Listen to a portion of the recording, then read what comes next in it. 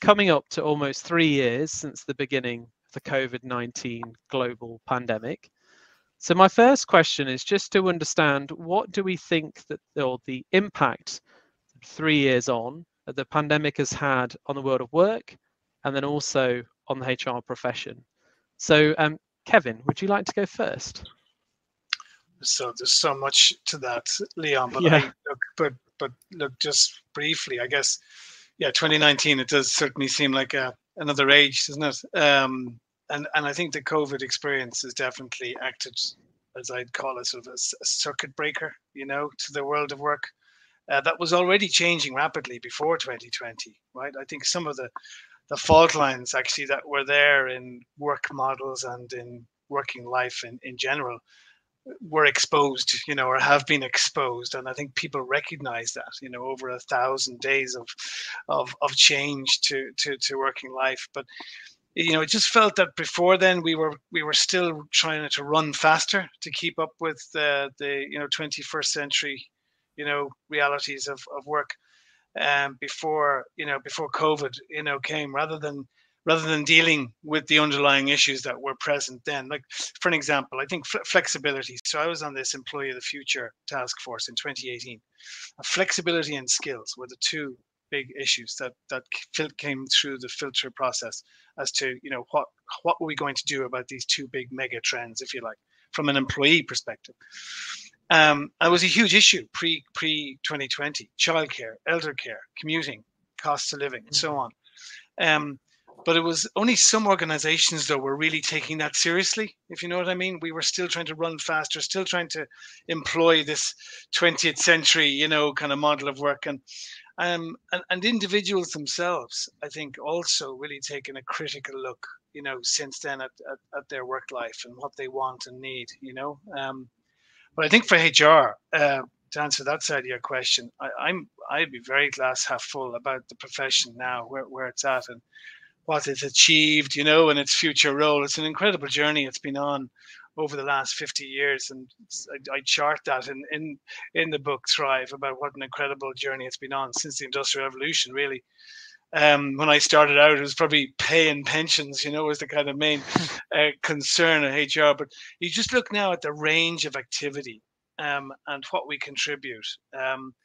And so it's so exciting but I think in that challenge, in that sort of opportunity, there's also a challenge, isn't there? We've got this growing mandate, and it's now about how do we sustain that, and how do we meet the expectations, that are there from all stakeholders. But I think fundamentally it's acted as a checkpoint, a circuit breaker for all of us, really, to deal with some of those fundamental issues of where work was going anyway, if you like, pre-COVID. Anybody want to add to that?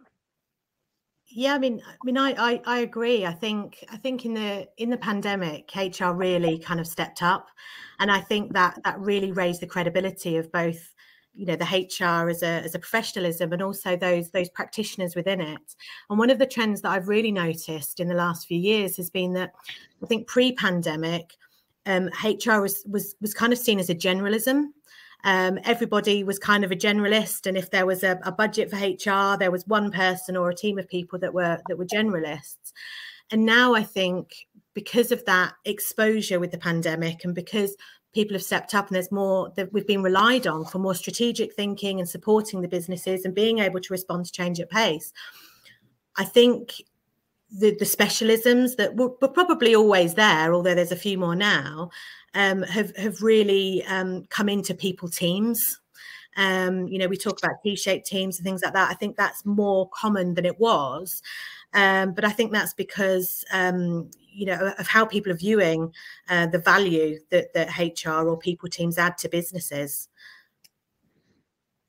Great. Yeah, I think you're right. I think what I would add to that is that we need to be more holistic in the approach that we're taking. And it's also that we're seeing this interlinking of business problems and sort of people strategy or people problems. And a lot of challenges that business are facing relate to the people side of business. And actually to find the skills to innovate your product, to scale teams up and down, to be as flexible as you need to be in today's market, you have to do that through your people. And yes, you can do that through some tech, and you can definitely do it through some methods of working, but the people component is so important. And I think the pandemic brought that out probably more than anything, but also it slightly changed the game. So we had this renegotiation of the employer-employee contract, and there's now, there's more demand for a more human element, and actually there's a bit of kind of strength to the employee position because skills are hard to find, and how do you keep the great people? You've got to have a great place to work. So I think it's that. We used to go on about having a seat at the table and all these kind of things. And I used to say, well, you can't have a seat at the table unless you have some data and you have some credibility about how you make decisions. But by default now, good people consulting feeds into business strategy. And I think that's a good thing, but we have to evolve to be able to, I think, play a part. Yeah.